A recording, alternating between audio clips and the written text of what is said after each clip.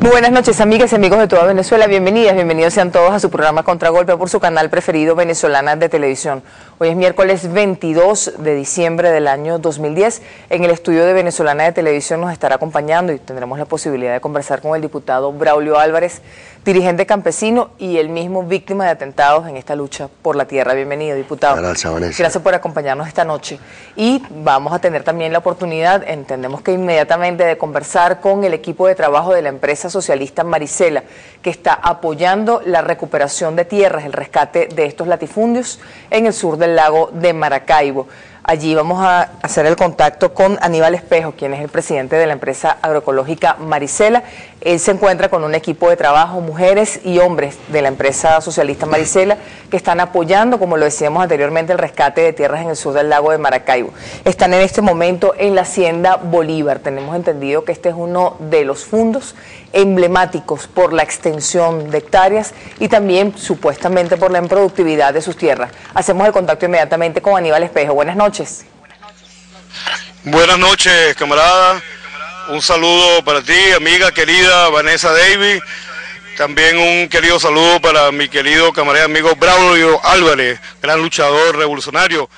Para todo el pueblo de Venezuela, para todo el pueblo apureño, para toda Venezuela, desde aquí, desde el estado Zulia, en territorio liberado del latifundio, territorio liberado de la explotación, estamos con estos trabajadores, con estos campesinos del Zulia que han roto las cadenas de la esclavitud, porque aquí vivían como esclavos, cobrando unos salarios de miseria y sometidos a unas jornadas larguísimas y extensas de trabajo y de verdadera explotación. Aquí tenemos mujeres, hombres, niños, ancianos, gente que históricamente fue explotada, pero que gracias a la revolución bolivariana y al liderazgo de nuestro comandante en jefe, Hugo Chávez Frías, esta gente ahora se encuentra en situación de libertad y de liberación. Nosotros, al igual que el ejército de Simón Bolívar, cruzamos los Andes desde Apure, desde el Caño Macanillal, desde el Caño Mucurita, y llegamos a encontrarnos aquí con nuestros hermanos zulianos, este hermoso y heroico estado zuliano que forma parte pues de la revolución bolivariana. Aníbal, quisiéramos preguntarle en primer lugar por qué trabajadoras y trabajadores de la empresa socialista Maricela deciden apoyar al Ministerio del Poder Popular para Agricultura y Tierras en este proceso de recuperación de latifundios en el sur del lago de Maracaibo. Por favor, repite la pregunta, Vanessa. Le preguntábamos por qué trabajadoras y trabajadores de la empresa Maricela decidieron ir al sur del lago de Maracaibo, desde el estado Apure, a apoyar este proceso de rescate de tierras. Bueno, fundamentalmente porque nuestros hermanos apureños de la empresa socialista Maricela, ellos sintieron y vivieron en carne propia la explotación, el asesinato sistemático, el acoso y la pobreza producida por el latifundio. Estos compañeros de la empresa socialista Maricela, antiguos trabajadores del Hato del Frío, antiguos trabajadores del latifundio, hoy son revolucionarios que luchan para derrotar el latifundio en Venezuela y lograr un proceso de desarrollo productivo, agroalimentario, que permita conducirnos hacia un escenario de independencia y de libertad plena en socialismo. Por eso los trabajadores de Maricela están hoy aquí presentes en este hermoso estado Zulia, apoyando a los trabajadores y las trabajadoras del campo zuliano. Sí, nosotros no lo hicimos al principio, queremos agradecerle al equipo del Sistema Nacional de Medios Públicos, especialmente al equipo de Vive Televisión, nuestra televisora hermana, por prestar la colaboración para poder hacer este contacto con trabajadoras y trabajadores de la empresa socialista Maricela. Aníbal, ¿qué han encontrado hasta el momento? Hemos escuchado la versión del ministro del Poder Popular para Agricultura y Tierras, Juan Carlos Loyo, pero en el caso de ustedes, que ya vienen de una experiencia similar, ¿qué han encontrado? Se ha hablado de situación de explotación, se habló incluso del derecho de pernada, se ha hablado de múltiples delitos que se estarían cometiendo en esta zona. Lo primero, hay delitos de muchos tipos. Lo primero que debemos decir es del punto de vista de la producción. Aquí estos actos, lo decimos con toda la responsabilidad, eran de una muy baja productividad, eran casi que improductivos, porque con la calidad de tierra que hay aquí, tierras de primera calidad, con mucha lluvia, con todas las condiciones para producir 10, 12 litros de leche por vaca, apenas produce 2 litros. 2 litros producimos nosotros en Apure, en las condiciones, digamos, de las tierras más áridas de todo el país. En cambio, aquí teniendo todas las condiciones, vemos que apenas se producía, la burguesía producía aquí apenas 2 litros de leche. Ahora, hablando de la leche, de esa misma leche, pasemos entonces a la parte social. A estas mujeres, a estos niños que están aquí, se les prohibía tomar leche que producía el propio acto. Eran encarcelados, eran expulsados si le entregaban leche a los niños. La leche era comercializada. Ahora la empresa socialista entrega leche a los niños y a las mujeres. Esta gente vivía en condiciones prácticamente de esclavitud. Nos contaban ahorita los compañeros ordeñadores que se paraban a la 1 de la mañana para ir a ordeñar. Ahí ordeñaban hasta las 5 de la tarde, de la mañana. Después seguían haciendo labores y volvían a trabajar y después a ordeñar en la tarde hasta las 5 de la tarde. Eran jornadas de más de 12 horas de trabajo. Y como eso se repite, bueno, en una gran cantidad de trabajadores de todos estos actos. Entonces, es falso la producción y también es cierto que vivían en condiciones en esclavitud, pero sería interesante que los mismos trabajadores dieran su propio testimonio. Aquí tenemos a la camarada Soliralí Parra o Andreina que quieren hacer sus comentarios. Andreina, cuéntanos un poco por tu propia palabra, tu propio corazón, qué es lo que sucedía aquí. Buenas noches. Bueno, yo soy Andreina Parra. Hable con confianza. ¿Sí?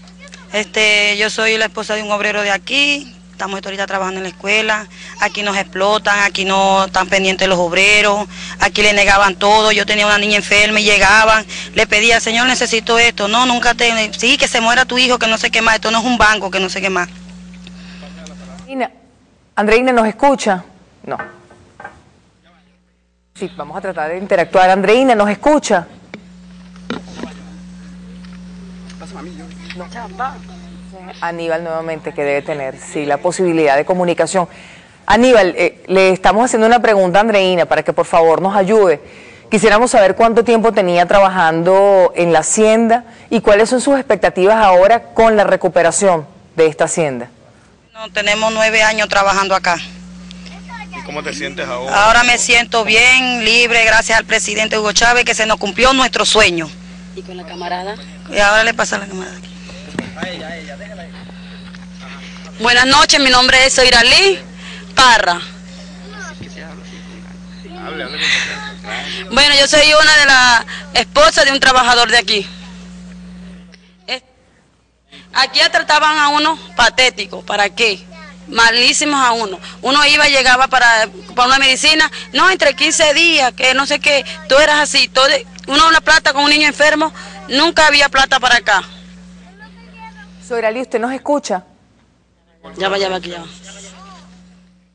Soiralí, quisiéramos preguntarle qué cosas espera que cambien ahora con el rescate de esta hacienda por parte de la Revolución Bolivariana. ¿Cuáles son los cambios que usted quisiera ver allí como trabajadora, como esposa de un trabajador? Bueno, lo que quiero que el presidente Chávez, que ahora que nos agarró aquí con todo, bueno, que nos ayude, como los maridos de uno y como nosotros mujeres que queremos trabajar. Por ejemplo, ¿qué cosas quisieran hacer las mujeres que trabajaban allí? Como es su caso, como es el caso de la señora que habló antes, la señora Andreina. ¿Qué actividades quisieran hacer las mujeres? La escuela, con los niños que nos ayude y otras cosas más, pues. Sí, nosotros queremos estudiar, queremos unas misiones y que las más cosas, pues que nos ayude el presidente Chávez. ¿No tenían acceso antes a las misiones? No, nunca. ¿Por qué?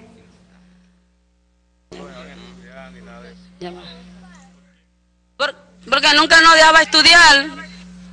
Nunca nos dejaron estudiar, nunca nada. Todo el tiempo uno siempre emitía misiones y nunca nos daban las misiones. Y la que sí nos iba a ayudar fue que la mandaron a sacar de aquí de Hacienda Bolívar. ¿A usted le habían dicho algo malo sobre la penetración del gobierno nacional en la hacienda? El hecho de que el gobierno nacional tomara la hacienda. ¿Le habían comentado algo los dueños de la hacienda antes? No. No, nunca nos han dicho nada. ¿Nunca supieron nada? Nunca nos han dicho nada. ¿Qué se hace en la hacienda, Soiralí? ¿Es producción ganadera? ¿Qué se hace en la hacienda? ¿Solamente ganado? Ganado, sí, puro ganado. Siembra de maíz, de plátano. ¿Usted vive en la hacienda también? Sí, pero nunca tenemos beneficio de eso. ¿Por qué no tenía beneficio de eso si vivía allí y trabajaba la tierra? De nada, ni de leche, de nada, de plátano, nada, ni carne. Porque los obreros esperaron con los estatique y de ahí nos quitaron todo. Gracias, Soiralí. Regresamos a Aníbal, seguimos el contacto con Aníbal Espejo para hacerle algunas preguntas adicionales sobre esto. ¿Cuánto tiempo van a estar las trabajadoras y los trabajadores de la empresa socialista Maricela en el sur del lago de Maracaibo? Bueno, aquí nos encontraremos el tiempo que sea necesario, porque no es solamente esta hacienda, son miles de haciendas que nosotros tenemos pues que ponerlas a producir y que tenemos que acabar el latifundio. Y no solamente están estos trabajadores, allá en Maricela, tanto en Apure como en Guárico, hay muchos trabajadores dispuestos a venir a apoyar, pero también aquí en el propio Zulia hay muchos campesinos que están dispuestos también a apoyar y a trabajar en esta lucha contra el latifundio y para garantizar la producción y la soberanía alimentaria. Maricela, lo que le toca a Maricela, se mantendrá en pie de lucha en el estado Zulia, junto a su pueblo hermano zuliano, el mismo pueblo defendiendo la revolución bolivariana, luchando contra el latifundio y poniendo a producir estas tierras como ya lo estamos haciendo ahora, donde hemos empezado a recoger leche y a mejorar las condiciones de los trabajadores y de la producción. Aquí queremos también, Vanessa, si tú me lo permites, poner al camarada Jairo, que es un viejo, un antiguo pues luchador y trabajador de estas haciendas, si tú me lo permites. Adelante, bien pueda.